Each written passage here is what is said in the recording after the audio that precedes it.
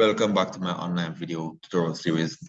At the end of this video, you should know how to interpret and draw the sectional elevation for a typical house. In this case, we have a hip roof, and a hip roof basically has all four sides sloped at an angle. So this is there's a lot of things to be taken into consideration. One, this is a hip roof, which means that all the sides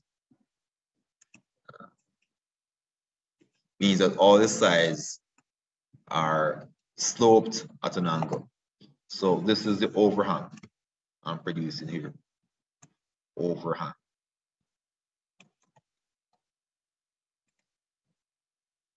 This is the overhang. And the roof, these are the hip rafters. The hip rafters. Right?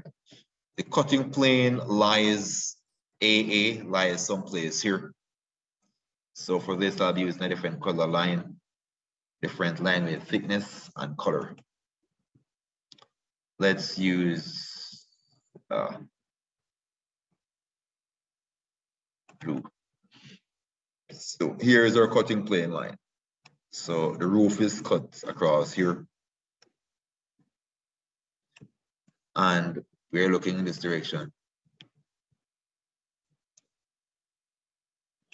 This is AA,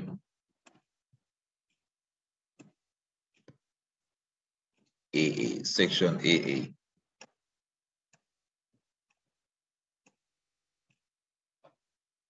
Arrow.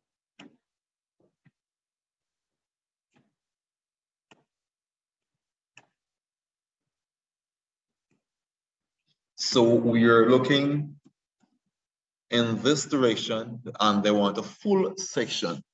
A full section means that this building cuts through both the substructure and the superstructure.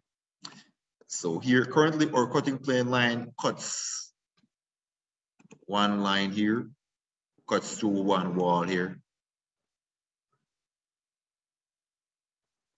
Let me delete that side, I don't want that. Or cutting plane line cuts through,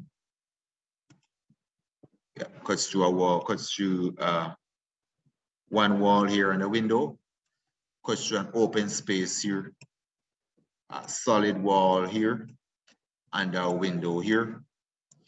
We are also looking directly into the kitchen, where we have a door here as well.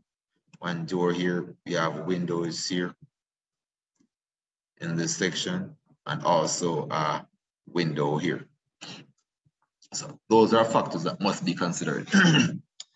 So to sketch this, let me change to a different line weight, different color and line weight. Let's use brown here. So for this quick sketch, well, in order to generate the roof here, it's important to note that this roof cuts the rafter at this point. So this is another point that we must consider. The roof cuts the rafter at this point. At this point here, want a different color, probably black. Yeah, more pronounced black color.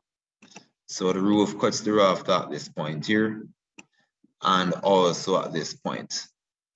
So those are two very important points. Here and there.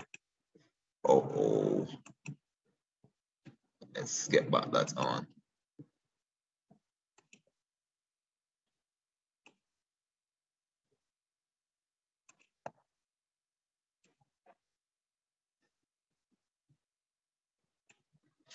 All right, so it cuts the rafter here and at this point. So to generate, let me generate the wall first. Sketch for this. So first we have one wall here. Let me use a single line. That line is too thick. So to sketch this real quick, so we have one vertical wall, one line here. And it's important to note that even though this is single line, we need to show the wall thickness. So this is the wall here through the window. We have a next wall here through an open section.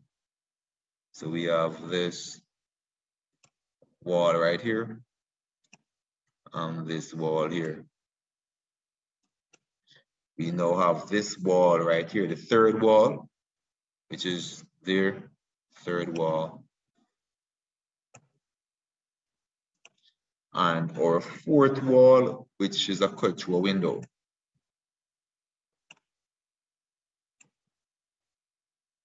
I need to redraw. Oh, that wall doesn't look too good. Neither this one.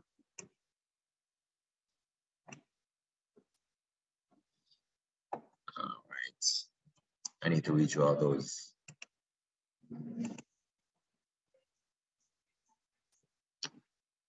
Okay, so the next step is to produce the roof detail.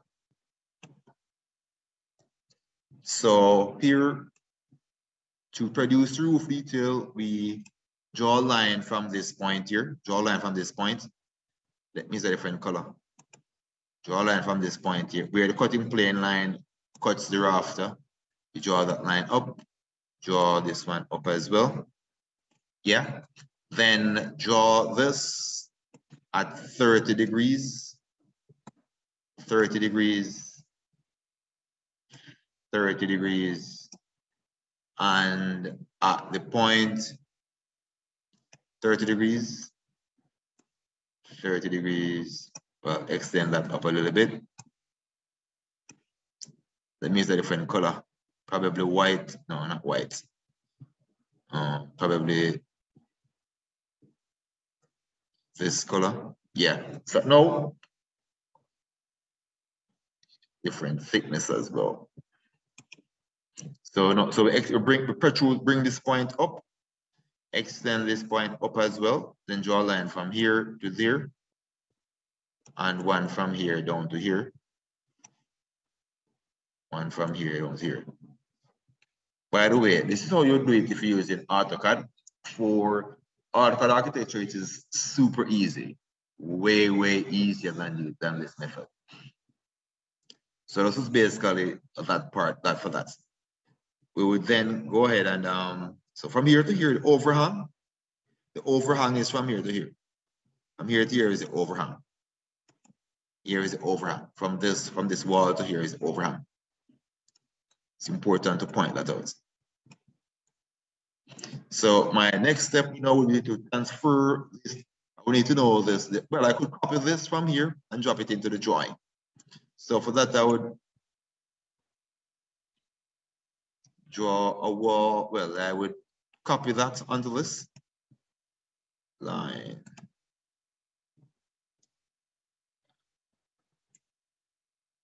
That distance would be here.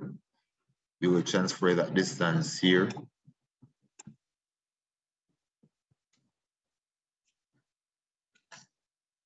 And then we'll draw the other part for this.